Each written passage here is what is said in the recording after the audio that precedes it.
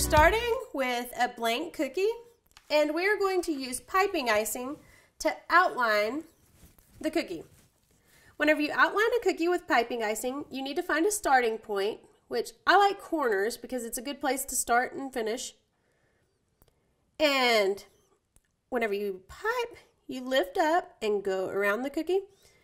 What you're doing is you're creating kind of a dam to keep the icing inside the border of the cookie.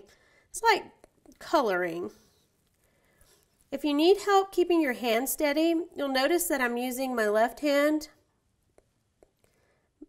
specifically my finger, to kind of steady the bag as I go up and around. And once the cookie's outlined, you need to let it set up just a little bit. If you're a beginner decorator and not very confident of your skills, let the outline set for maybe like 30 minutes or an hour. That way if you bump it, you're less likely to damage it. But I'm going to go ahead and use one that I've already prepared.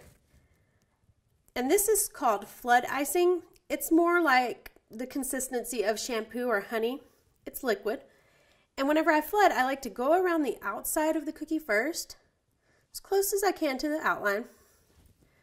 And then to gauge that I'm putting the right amount in here, because you don't want it to overflow, I cover the cookie, although not completely.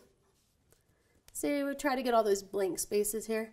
That's pretty close to full. And then you're going to want to use something like an offset spatula to smooth it out. I also see a few extra air bubbles in the cookie. In this case, you need to use a food pick and gently pop them to remove them.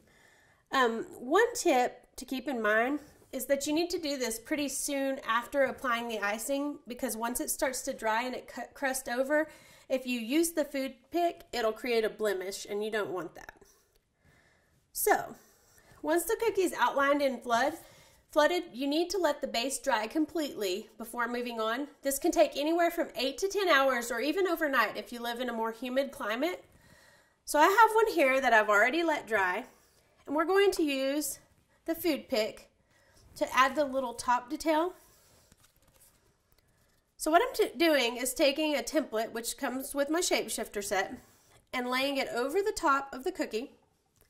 Then I'm using my scribe tool to kind of scratch the design gently into the dry icing. And you can almost hear it. See, it's pretty, the icing's dry. Once you move it, see, you have a guideline to follow that you've created with this tool. Before piping over it, I always like to use a brush to kind of dust it off so you don't get any weird flakes in the icing. Once you have the outline, we're going to use about a number, this is a number 2 tip, and we're going to pipe on the top details, and I'm just following the line, going over the line that I created with the needle tool. And I'll also use my food pick again. I've got a little bubble in my piping icing here. I'll move that out and kind of clean it up. Then you have a finished tulip cookie.